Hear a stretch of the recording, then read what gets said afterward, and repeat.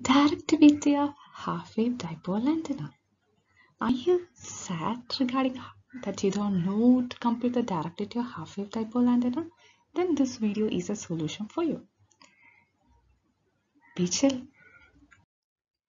Directivity of half-wave dipole antenna. Consider an antenna of length lambda by 2 placed along z-axis and a current I is flowing through the antenna. The P current flowing through the antenna is represented by I0.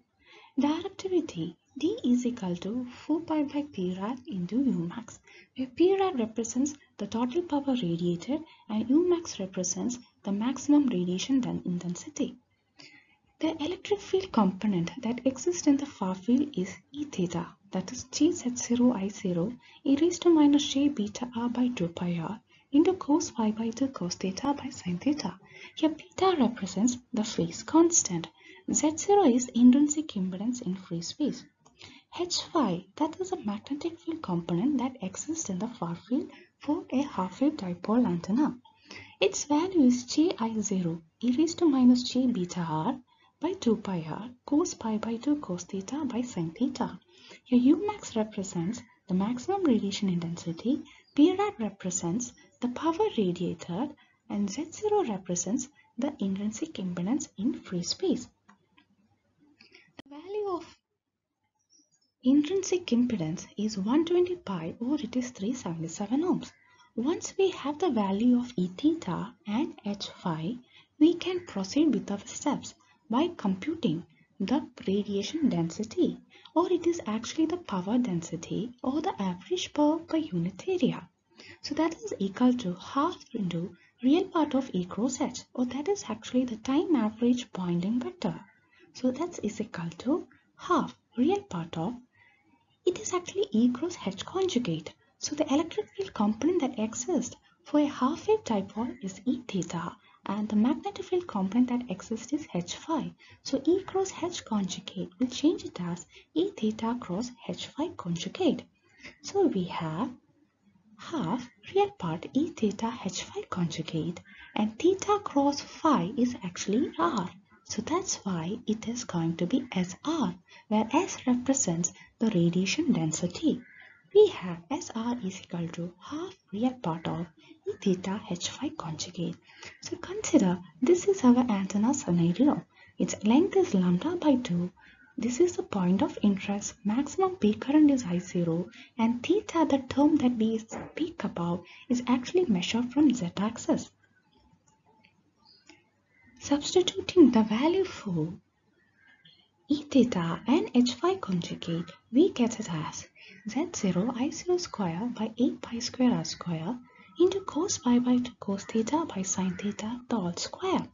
Here, the cos pi by 2 cos theta by sin theta the whole square is approximately same as sin cube theta.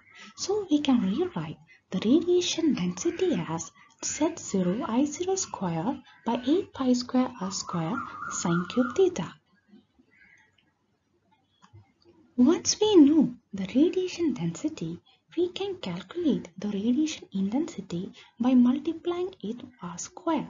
That is, U represents the radiation intensity, that is equal to r square into Z0 I0 square by 8 pi square r square sin cube theta. Z0 I0 square 8 pi square r square sin cube theta is actually the radiation density, and we have radiation intensity as Z0 I0 square 8 pi square sin cube theta. Here, whenever we talk about radiation intensity, it has got a maximum value also. Once we know the radiation density, we can compute the total power radiated, that is P rad, that is integral SR dot ds.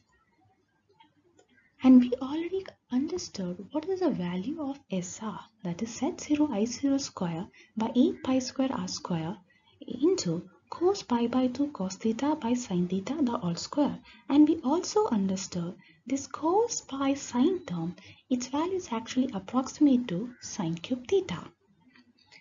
Radiated power is calculated by integrating the radiation intensity. and that we will get it as z0 I0 square by 4 pi, and integrating from 0 to pi cos square pi by 2 cos theta by sin theta d theta. Here, this value z0 I0 square by 4 pi, we can write it here, whereas the magnitude of 0 to pi cos square pi by 2 cos theta by sin theta d theta, its value is actually equal to 1.22. So we get the total power radiated as z0 I0 square by 4 pi into 1.22. So right now we got the total power radiated that is much needed to compute the directivity of a half-wave dipole antenna. And another thing that is needed is maximum radiation intensity. If you remember, we already computed the radiation intensity. That is, U is equal to Z0 I0 square by 8 pi square sin cube theta. So, the maximum value of radiation intensity is Z0 I0 square by 8 pi square. Substituting back in the equation of directivity, we get the directivity of a half-wave dipole antenna as 1.64. It's because the 4 pi terms are getting cancelled out, z0 I square terms are getting cancelled out, and after that solving you simply get to pi 1.22, and that is actually 1.64. So we understand the half-wave dipole antenna has got a directivity value 1.64, and the value of the directivity in terms of dB is 2.15. The same procedure can be repeated for computing the directivity of short dipole antenna also. Directivity of a short dipole antenna. The same procedure can be used to compute the directivity. So for that, we must know the electric field and magnetic field terms, and we have to compute the directivity, that is 4 pi by p rad into U max. First, let's compute the radiation density or the power density, that is half real part of E theta h phi conjugate, or it's also is equal to half z0 magnitude of h phi square. Yes, so we need magnitude of h phi. So what is the magnitude of h phi? It is I0L sin theta by 4 pi into omega by CR. Here, the electric field and magnetic field, they have got terms like 1 by R, 1 by R square and 1 by R cube. 1 by R terms represents the far field components, whereas 1 by R square term represents the radiating near field terms, and 1 by R cube represents the reactive near field term. 1 by R square and 1 by R cube terms, they will vanish, and in the far field only the 1 by R terms will exist. And also the magnitude of e raised to j term, it is 1. So when we compute the magnitude, we don't have to consider it. Substitute the value of magnitude of h phi in the radiation density equation, we get SR is equal to Z0 I0 square L square omega square by 2 into 16 pi square c square r square sin square theta. So what I did, Z0 by 2 is here, and magnitude of h phi square, it is actually the square of this particular term. Once you have the radiation density or power per unit area, you can compute the total power, that is integral SR dot ds, and that is equal to 10 I0 square L square omega square by c square, where omega is angular frequency or its value is equal to 2 pi f, where f represents the frequency of the signal the antenna is dealing with, and c is the velocity in free space, that is 3 into 10 raised to 8 meter per second. So we got the total radiated power. The next step is to compute the radiation intensity. So radiation intensity is R squared times the radiation density.